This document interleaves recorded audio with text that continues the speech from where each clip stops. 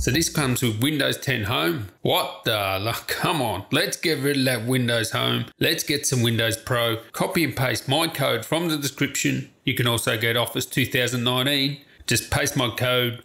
Woof, it's Windows Pro time.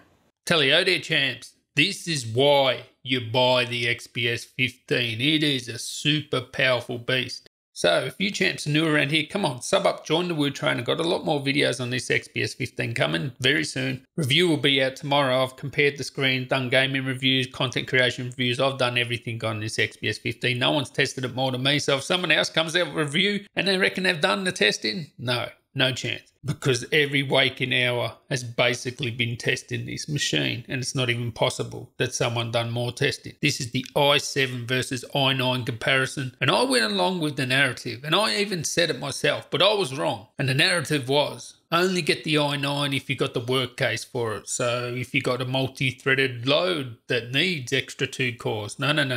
That is not how it is, especially with this XPS 15, that you can overclock it, undervolt it. The performance is out of this world. I'll show you what's happening in Cinebench in a minute in terms of performance per watt. But the main thing here is, not only is it great in multi-threaded workloads where you would expect it to be, having the extra 2 cores, it is absolutely smashing it when it comes to single core. I'm talking single core speeds of 5 GHz. It can hit 5 GHz. Yes, you have to undervolt it, you overclock it, because this is overclockable. I thought, no way, what's the point of an overclockable CPU in this XPS 15? It's not going to get the most out of it. Believe me, it does. I mean, it wouldn't be the absolute most. Obviously, if you had a gaming laptop, you'd probably be able to get more out of it. But when you're hitting 5 GHz, and it makes an absolute massive difference. You'll see in the Photoshop benchmark later where it's basically single core, and it's really sensitive to frequency. When it's able to hit 5 GHz, it's actually of a magnitude faster than the i7. And that's basically mostly a single core test in that Photoshop. It's not a matter of if you got the worst case scenario, it's going to be faster in every scenario, especially in this XPS 15 where you can undervolt it and overclock it. Now what you see is we're doing a Cinebench run. You have stock i7, you have undervolted. They're undervolted by 100 millivolts. The actual i7 can go up to 150 millivolts and the i9 can go up to 130, but I just left it at 100. Most people will be able to get up to minus 100. So I left it at that. And what is astounding about this test is, no matter what happens, after the boost clocks are over, this is going to hit 56 watts. Whether you undervolt it, overclock it, doesn't matter. Even with the i9 overclockable, it'll come down to 56 watts after it's finished boosting. That's how Dell have baked it in. Now, I could not believe what I was seeing here, because watt for watt, clock for clock, the i9 is exactly the same as the i7. And now think about this. Exactly the same wattage per clock, but it's got an extra 2 cores. That's the main thing. So for example, stock, it'll settle down at around 3 GHz at 56 watts. Both of them 3 GHz. The difference is the i9's doing it with 8 cores. So at 56 watts, 3 GHz, 8 cores, i7, 3 GHz, 6 cores. You would expect the i9 to be lower frequency. It is that much better in performance per watt. Not only that, it's nearly 10 degrees cooler stock. Now let's get on to it undervolted. 56 watts undervolted equals with both of them 3.4 gigahertz. So again, at the same wattage, 56 watts, we're getting 3.4 gigahertz on the i7 and the i9. And again, the i9 has 8 cores. That is blowing me away because I did not expect 8 cores to be able to perform the same frequency as the 6 cores. I expected it to be lower frequency. And it's even cooler again, with 8 cores going the same speed as 6 cores, same undervolt. It's not 10 degrees cooler now, but it's like 3 to 5 degrees cooler.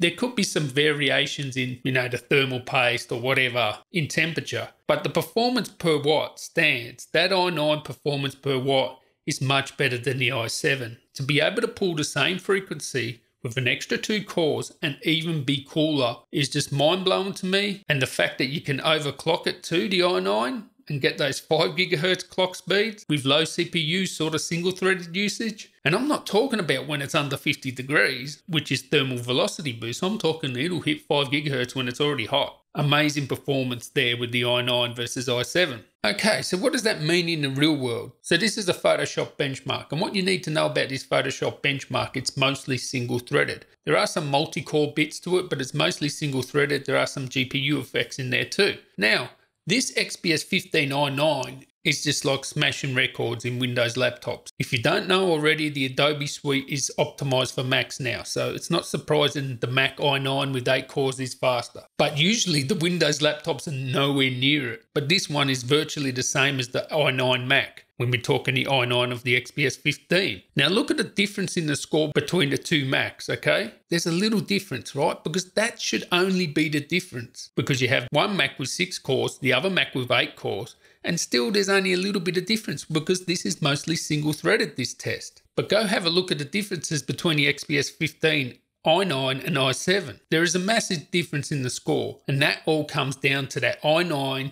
They're both undervolted in this test, but the i9 is overclocked too, so we were hitting up to 5 gigahertz, and that's all down to those clocks, all right? So it's not just multi-threaded, being able to hit up to 5 gigahertz, and it was maintaining 4.7 to 4.9 mostly through that test. Unbelievable. So you can clearly see the advantage is not just in multi-threaded situations. So when it comes to my famous render test here that tested like every single laptop, well, there's actually no difference because the Adobe updates have basically made software encoding and GPU encoding, GPU bound rather than CPU. It used to be more of a CPU test. And as you'll see here, the XPS 15, very competitive with much more powerful laptops when it comes to software encoding. That's basically hitting the GPU now, not so much the CPU, but then flip it around and go to hardware encoding.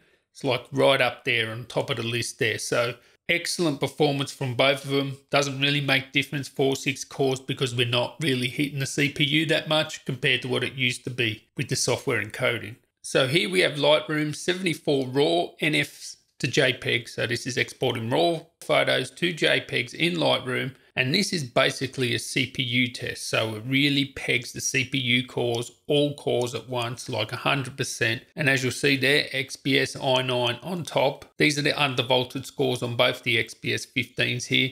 The Mac, that is the 218 version, 6 core. And as I've told you, the Mac is optimized for Adobe these days. That is still very competitive, that Mac, and that is 6 cores. But still, it doesn't compare to the 8 cores of the XPS 15 and stock, even 137 with the XPS 15 i9, 8 cores. Now you go down to the i7, it's around about 2 minutes undervolted. And that's obviously with 6 cores. So there's nearly like 30 seconds difference between the both of them. Now you might think 30 seconds isn't that much, but this is only like a 2-minute render. Can you imagine if you exported 750 photos?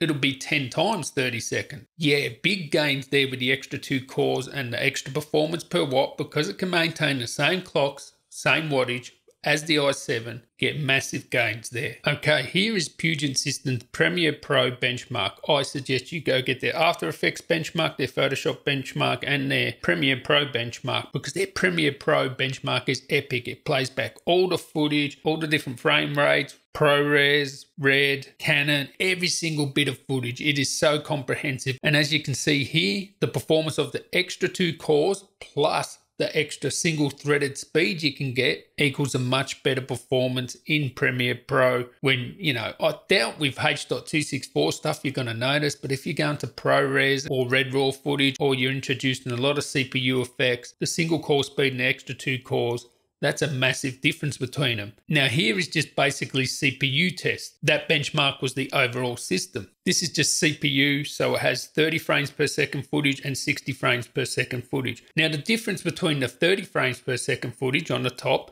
scales absolutely correctly. You got around, a score of 59, let's say 60, and you got a score of 40. Round that off and say 40. That would scale exactly right. 60 versus 40, that's what an extra 2 cores would give you. But then go down to the bottom where it gets into more heavy duty stuff like 60 frames per second. This is where the high clock speeds and the extra 2 cores are going to come in because the gap widens now.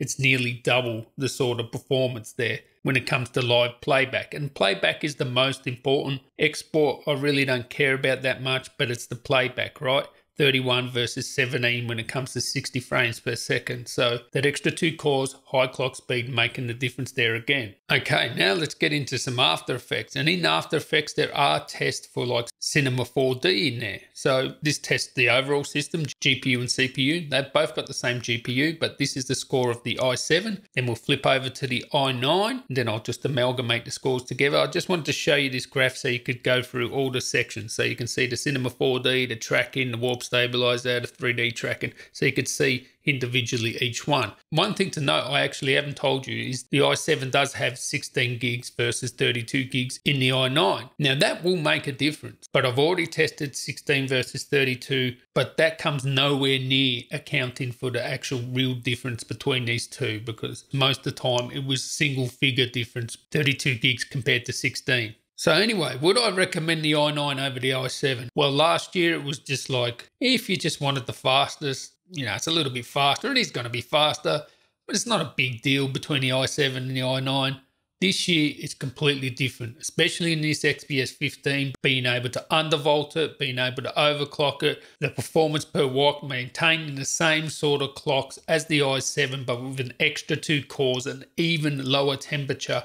Yeah, it is well worth it. My recommendation to you is, if you're a content creator, definitely try and get to the i9. I'll get the i9 before upgrading the RAM. I'll get the i9 before upgrading the SSD, because you can always upgrade that later. If you can get to the i9, get to it. In gaming, it's not going to make much difference. I have tested Firestrike. There was literally no difference. I tested PUBG, and yeah, it performed a little bit better.